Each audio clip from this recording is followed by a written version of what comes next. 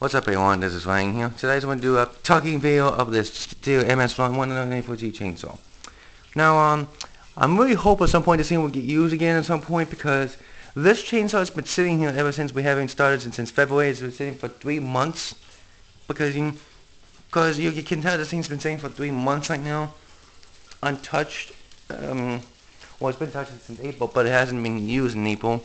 It hasn't even started in like 3 months right now, but hope at some point this thing will get used this weekend. I'm hoping this thing will get used. I'm hoping we get this used in this month because if we do have a fallen tree, something like that, we can use it, something like this. But it's pretty much what you expected. This machine is ugly because you can tell this thing does a really good job in my opinion. But the one thing actually really something about this chainsaw here is ugly because if you use something like this much a little bit, you can tell it does a really good job of cutting some trees down a little bit because this is a WCC engine, and you can tell this thing that has been used almost like quite a lot of times in this machine here exactly because I expected. I mean, it's got like a 10-inch bar on it or something like that, but you can tell this thing. And this is a hardware engine, not a primarily electronic. So it's actually you can see, but it's got a primer bulb right there on the side, which is actually a pretty nice one. You can see.